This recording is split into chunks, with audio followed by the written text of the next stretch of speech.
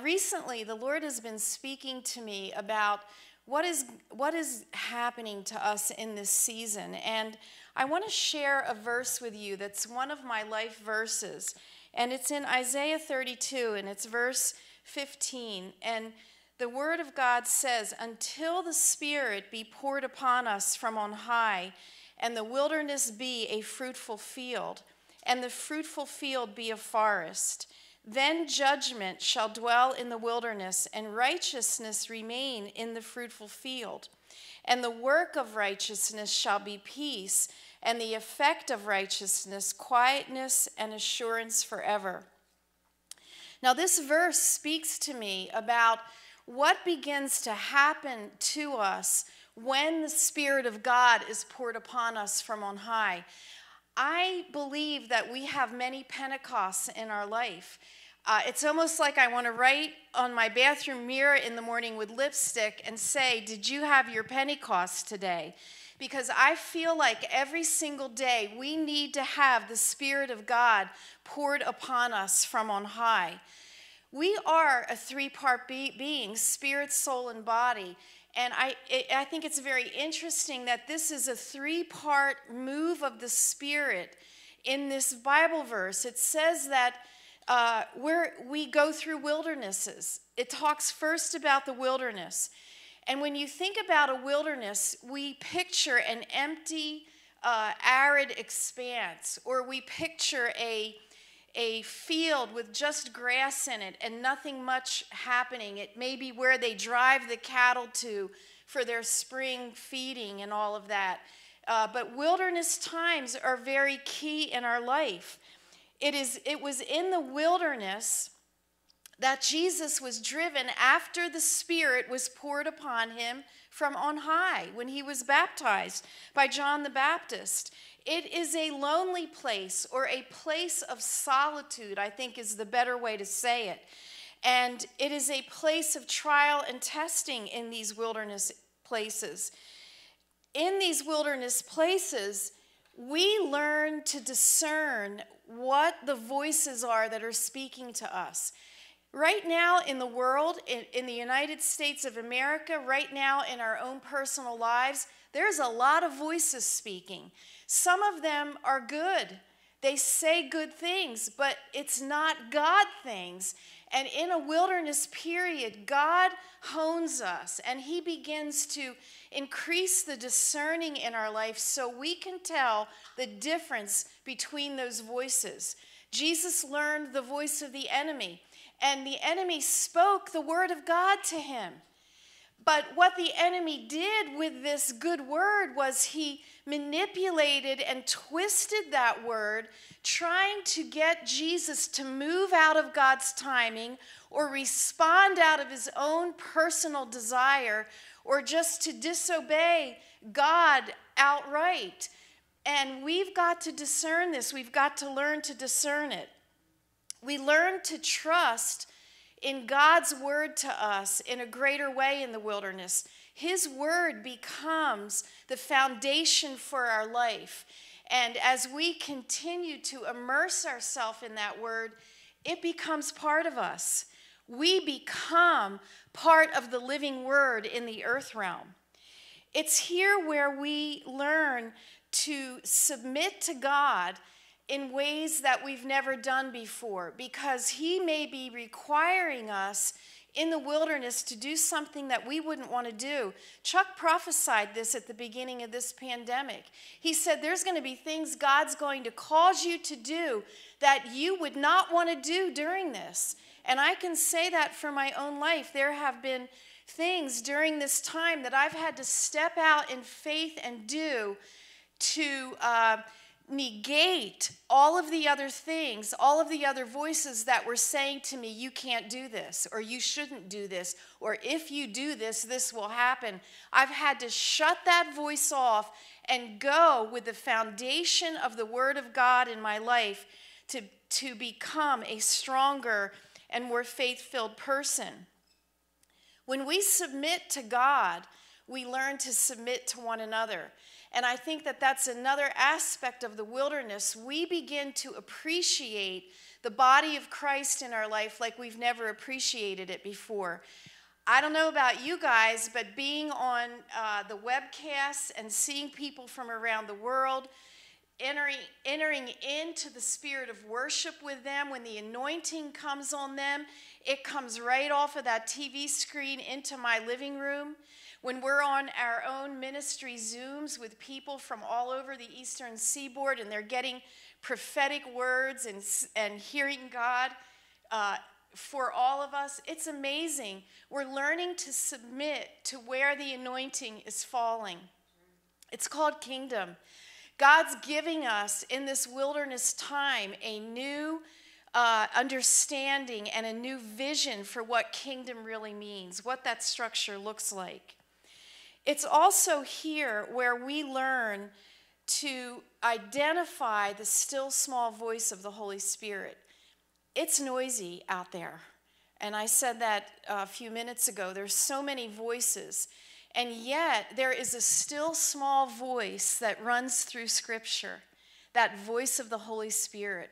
You know, Elijah ran into the wilderness. He chose to go into the wilderness, and the angels had to feed him. He went on a 40-day journey in that wilderness, and when he got to the cave, you know, he was feeling sorry for himself. He was scared.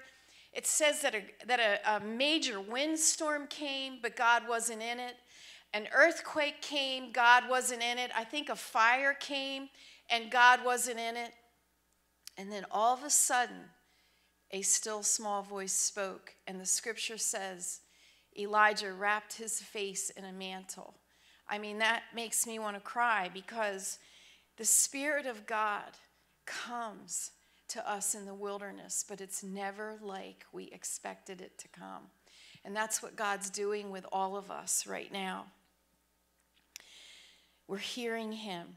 We're allowing that still small voice to go so deep into us that it is rooting out the fibers in us that we didn't even know we had. I mean, I've had experiences during this pause where God has been dealing with me with issues that happened to me when I was 9 years old, fear issues that entered my body and my spirit at 9 years old because of something I had read. And God has delivered me from that because of it. The still small voice came and said, let me heal you in this area. So we see these things happening, but in a greater way, I feel what God has been doing in me and in the body of Christ during this time is he is removing from us double-mindedness. You know, the scripture tells us in James 1:8 that a double-minded man is unstable in all of his ways. When we negate God, when we take him out of our life, out of our government, out of our educational system, out of our health system, when we remove God, he removes his wisdom from us. We no longer have the ability to lean on the wisdom of God, the manifold wisdom of God that is supposed to move in every area of our life in earth. Every aspect of our life, every sphere of influence that we're a part of, we were created to move in the manifold wisdom of God. But yet we find when we look at our nation that we are unstable as a nation. We are unstable as a government right now. We're not what we used to be because we have become double-minded. In many aspects, the church has become double-minded. Some areas of the church don't even believe that the Bible is the Word of God, or we reject the movement of the Holy Spirit in this day and age. I want to say this, we cannot do that. We have got to be a people that are focused and sharp and know the voice of God. And when we hear the voice of God, move in the wisdom of God to implement those truths in our life. James 4:8 tells us how to do this. He says, draw nigh to God, and he will draw nigh to you. Cleanse your hands, ye sinners, and purify your hearts, you double-minded. Well, we're cleansing our hands now, aren't we? We're being forced to draw nigh to God in this period because we're not allowed to go anyplace else to draw unto anything. And God has said, I am going to create an atmosphere where you will seek me with all of your heart, and you will find me. This is what's happening. He's breaking off the double-mindedness. I had a dream the other night, and Chuck mentioned it in one of the broadcasts. I dreamed that a golden sword came down from heaven and with a precision cut a house off of its foundation because the house had become useless. It was no longer doing what it was supposed to do. I woke up. I mean, it was a quick, short dream. And I woke up troubled in the middle of the night. It was probably about 3 o'clock. And I said, God, is this my house? Is this me? Is this our congregation or our ministry? And the Spirit of God spoke to me, and he said, this is the U.S. House of Representatives. And I want to say this and prophesy this today, that God is coming to remove the double-mindedness out of our country, out of us, out of the church. He is coming to remove that which has become useless in his hand. The next day, as I was worshiping, cleaning my house, I was in my bedroom just worshiping the Lord. I love to worship when I clean. And I heard the Lord say this to me. It was a prophetic word. And he said, I am putting a clog in the ambiguous voices and plans of man today. Their voices will no longer bring my people into confusion.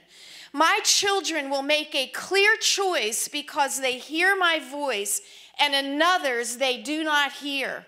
I am the good shepherd. Let me say this to you. I had to go look up the word ambiguous. I didn't know what it meant. I had a sense of what it may mean, and as I looked it up, this was the definition. Many of you probably know that definition. I was unsure of it. The definition means open to more than one interpretation, having a double meaning. Sounds like double-mindedness to me. It means unclear or inexact because a choice between alternatives has not been made. When Elijah called Israel to Mount Carmel, he said to them, how long will you halt between two opinions? How long, church, will we halt between two opinions? We will either be a company of Spirit-led, Spirit-empowered sons of God, or we won't. It's our choice. It's been given to us by God. It has been laid out before us. Jesus said, even as the Father has sent me, so send I you. Christ was sent in the exact image of the Father.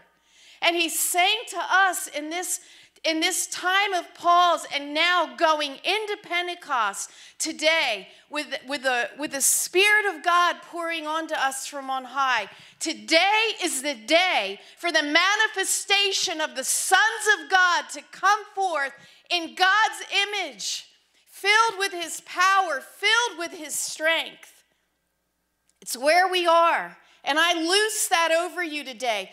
Lord, I decree today we will see ourselves as God sees us, as Christ sent us, in Jesus' name. The scripture also says, I want to just confirm this, in the wilderness, in Luke 4:14, and Jesus returned from out of the wilderness in the power of the Spirit into Galilee.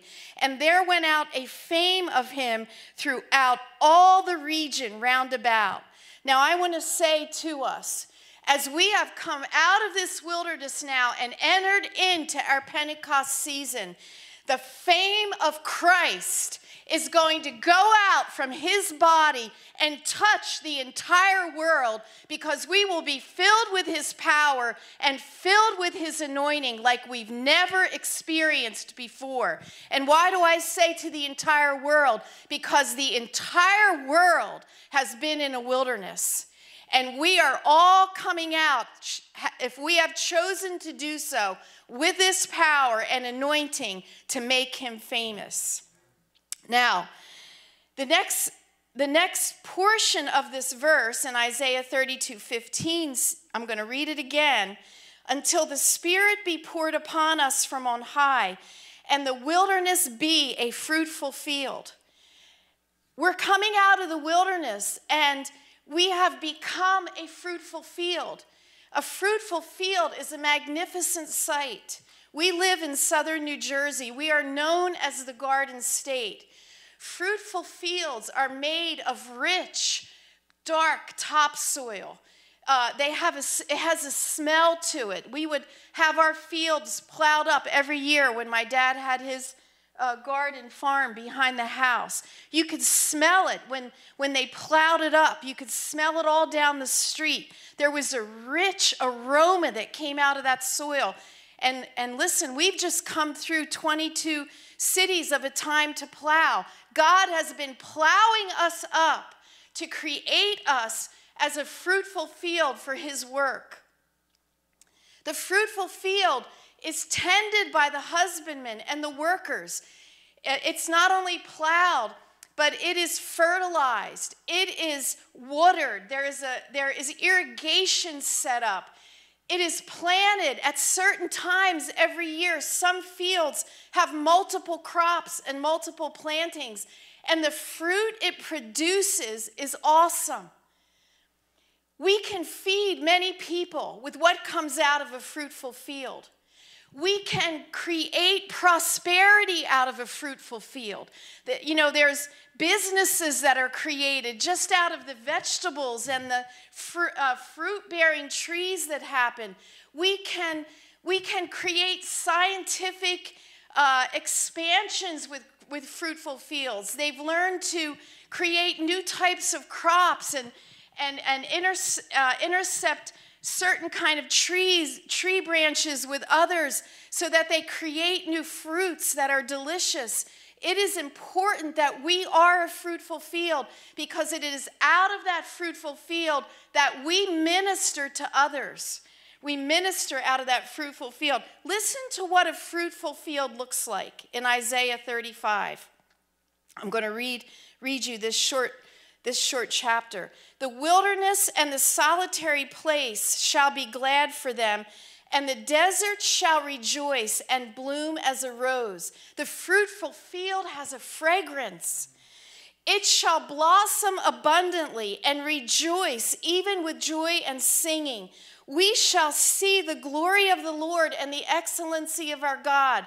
In the fruitful field, our life that is a fruitful field, we blossom, we have a fragrance, we are filled with joy and worship. We see the glory of God in our fruitful field, but so do others. Others that have lived their life in a wilderness and never known the way out. When they see us as the fruitful field, they have a desire to be there with us, and it is through the blood and the power of the Lord Jesus Christ. The scripture tells us that in the fruitful field, our weak hands are strengthened and our feeble knees are made ready for battle. Everything we do becomes stronger in the fruitful field. It has more influence. It reaches farther. We have greater stability in battle. Fearful hearts are made strong. God comes with a vengeance and a recompense. As we are functioning in our fruitful field, he avenges us of our enemy, but he also comes with a recompense and pours out upon us everything we seemingly lost in the wilderness.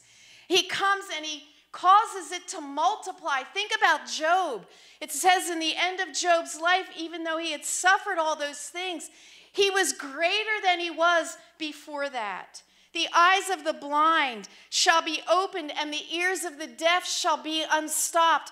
In the fruitful field, not only is there healing and deliverance that breaks forth, but also our spiritual sight and the way we hear God increases in a way that we never imagined could happen.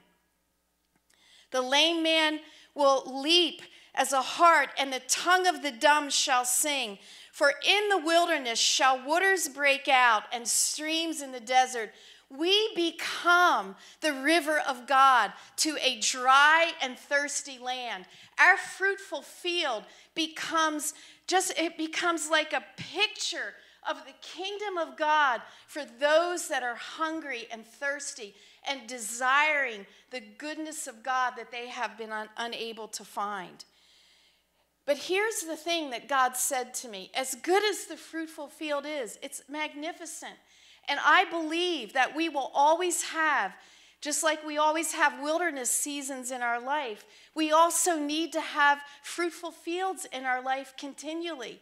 There's areas of our life that will always be producing a fruitful field as we move along in our Christian walk. But the Lord said to me one day, because in this scripture in Isaiah 32, it says the fruitful field becomes a forest.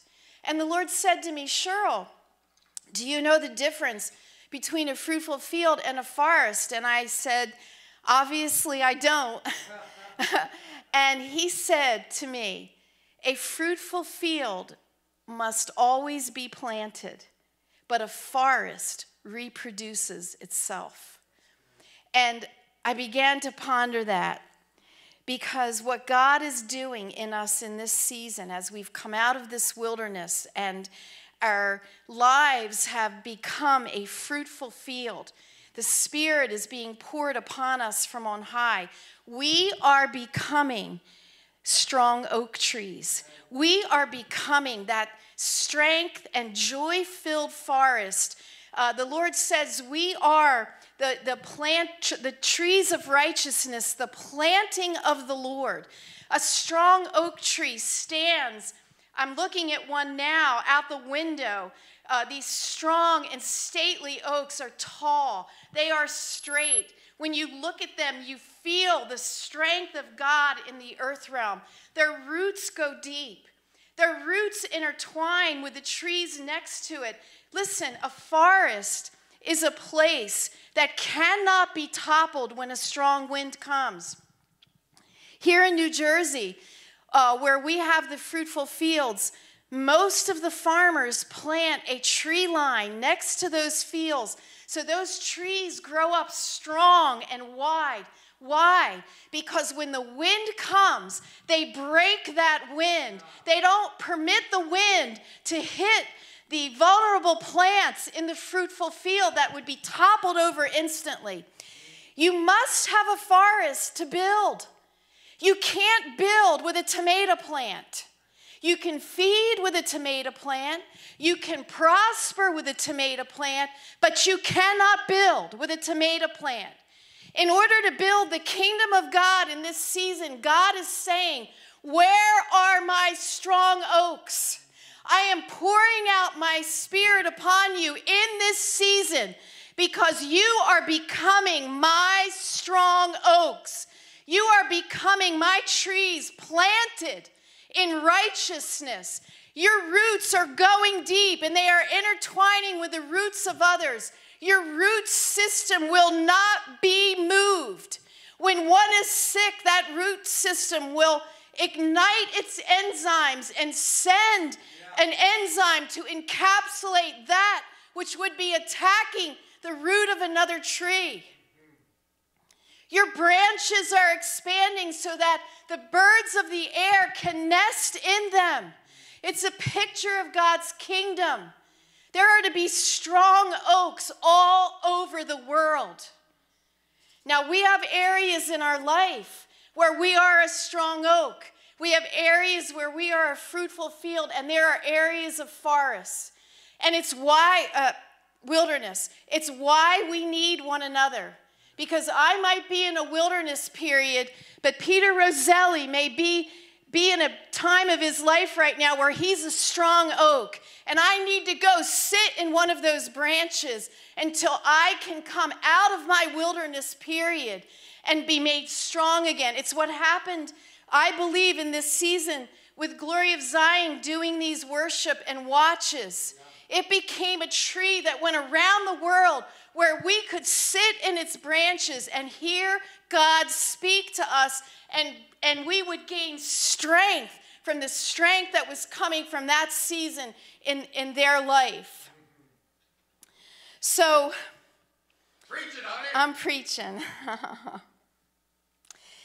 The interesting thing is this: we've been hearing Chuck prophesy a lot about the cradle of our nation and the cradle of liberty. You know, we are assigned right now with our whole team here in New Jersey to oversee and ignite the original 13 colonies in America. We've been sent out to mobilize the remnant, to awaken those that have been in a wilderness season to come alive as a fruitful field and be made strong as a forest. Excuse me.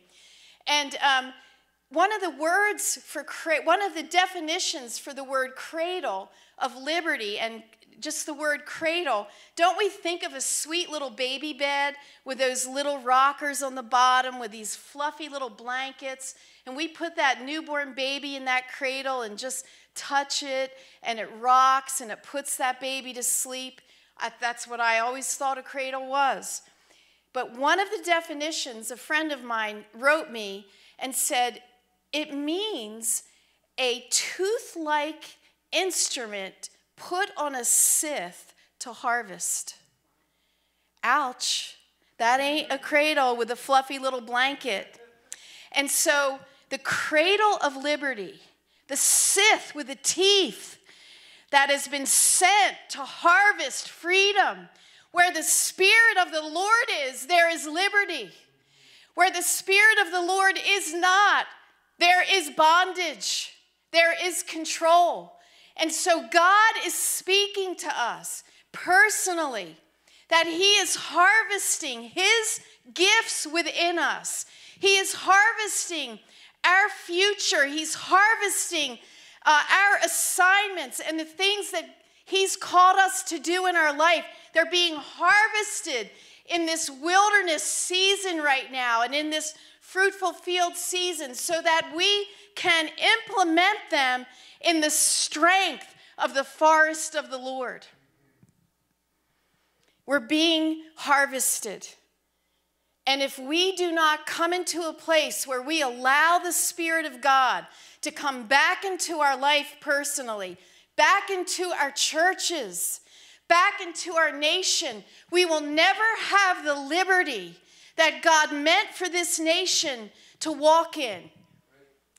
He is harvesting right now. We are in a cradle of liberty. We are harvesting liberty because it's what we were made to be.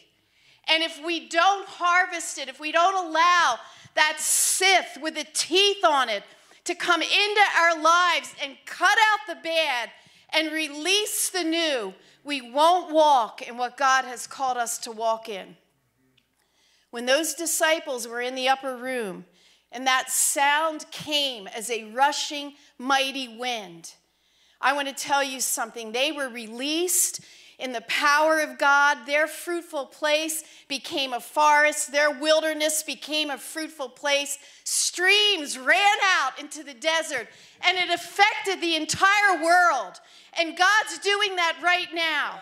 He's getting ready today to release us with the power of His majesty, with the identity of His sonship, to cause these streams to go out and water a world that has been dry and arid for way too long. Yeah. So I just encourage you today, be ready and willing for that Spirit to come in you and blow you right out of your wilderness, blow you right out of your fruitful field, and blow you into that fruitful, awesome forest that you're made to be, so that God can build his kingdom in this earth like he has prophesied he was going to do. I loose the harvest of souls. I loose it, and I say, out of the harvest of our gifts, God, out of the harvest of our assignments, out of the harvest of your Spirit in our lives, we release that harvest of souls to come across the world beginning today in Jesus' mighty name. I bless you, and I decree over you today, you are the manifestation of the sons of God. Go in the power of his might. Go in the image of the Father. Fear not. Move as I call you to move, says the Lord. See yourself as I see you. See others as I see them. Call forth what is not. Call it forth as though it is. And I say to you, the influx of souls will be something you have only dreamed about. The tsunami of salvations comes, says the Lord. And it comes because my Spirit has been loosed through you in this day. Amen. Whew. I can feel it, I'll tell you that. But Chuck, you commissioned us to go find righteous and unrighteous roots. And I just wanted to share with you something that we've really discovered in reading and in this reset. In Isaiah 54:2, it talks about expansion. It talks about tents being bigger, cords being stronger. And that all speaks of evangelism. And I've been studying that over and over again. My audio Bible has gone almost all through the New Testament, but I'm always spending time in Isaiah. And I was Googling Isaiah 54:2, and I came across a man I really didn't know that much about. His name was William Carey. He was called the father of missions in the 1700s.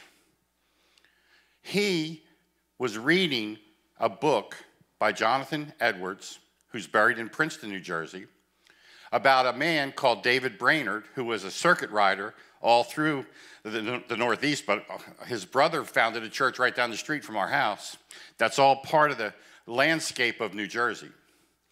And he was also reading a book by a man named James Cook, who you may not know, but if I say what he did, Captain Cook, you'll know that name. He discovered Hawaii. He was the first English ship to go to Australia and New Zealand, an explorer. And so this man, William Carey, as a young man, grew up in the Church of England, and as a teenager, he wound up in a Baptist church, but he started working at 17 repairing shoes. He worked for a man who owned a shoe repair business. So he was dealing with souls. I love how God has a sense of humor. He worked for that man for several years, and the man died and left him the business. So now he's a full-blown shoe repair salesman. He taught himself Hebrew and Greek by the time he was 18. But he starts reading now about David Brainerd from Jonathan Edwards, a revivalist here, the Great Awakening. He starts reading about Captain Cook traveling far to unknown places. And he winds up going to India, being a missionary to India for 41 years, translating the Bible into 6 different dialects in India. And what the Lord showed me during this reset, there was a stirring in that man's spirit because of the message that came from New Jersey. And today, I release that stirring to everyone who hears this broadcast. There's a stirring in your spirit to go into the unknown, to reach out to people groups like David Brainerd did, and reach people that have never been reached before. And some of them may live on your street. In the name of Jesus Christ, now is the time. Let it stir and let it be a fruitful field in your life this day, in Jesus' name. God bless you.